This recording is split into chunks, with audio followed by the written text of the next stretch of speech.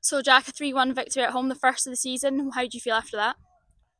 Happy with 3 points. I think it took us till April last year to win a home game in the league, so we've got that monkey off our back quite soon. But yeah, obviously delighted with the 3 points. That was the main objective at the start of the game, but I didn't think we were great. I thought first half we were really casual on the ball, really sloppy, giving the ball away quite a lot under no pressure.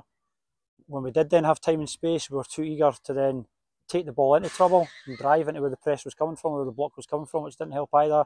I'm just too reactive for second ball. So I thought when we scored that second goal just before half time, that actually got us out of jail a wee bit, because I thought we were quite poor at that particular point. And we scored a good goal just before half time, which obviously then changes the complexion of the game a little bit. And we mentioned at half time about the fact that they obviously come out and start the second half and try and go for the game quite a bit. And I thought we managed that okay, again, without playing, I didn't think, particularly well. I didn't think Aberdeen played at their best either, so I thought it was a little bit of a scrappy game.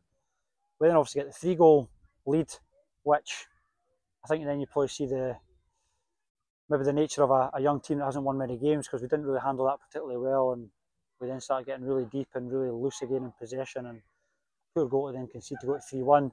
And then we obviously then put ourselves under a little bit of pressure to try and see the game out, which thankfully we did. So yeah, I would have taken 3-1 at the start of the game, but I probably wasn't massively overjoyed with anything that actually went on during the 90 minutes, to be honest. Yeah, and yet again, 3 different goal scorers. How important is it for not always to just be that one solo striker?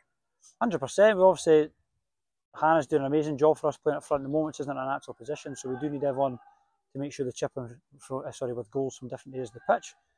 And Kate and Olivia, as far as I'm aware, their first goals in senior football today, which is obviously great as well. So yeah, delighted for them on an individual level, and another goal for Erin. She's obviously offered a lot for us, and we spoke quite a lot about her trying to arrive in the box and add goals to her game. She's obviously doing that for us. So yeah, good to spread the goals out. Disappointed we didn't get the clean sheet, but like I say, 100% would have taken the 3 points in any way, shape or form before the game.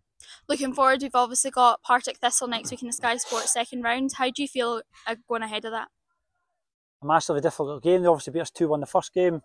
Probably shot ourselves in the foot a little bit at the start of the game, and then after that I thought we actually did quite well. But yeah, it's probably a tough game to get obviously in the first stage of the competition, and probably were, I guess, similar in the moment on similar points, and similar, both of us probably thinking in the league we maybe haven't picked up as many points as we would be due. So I don't expect anything other than an exceptionally tough game next week. I think we need to be absolutely our best to get anything from the game, and yeah, that's what we need to obviously try and do.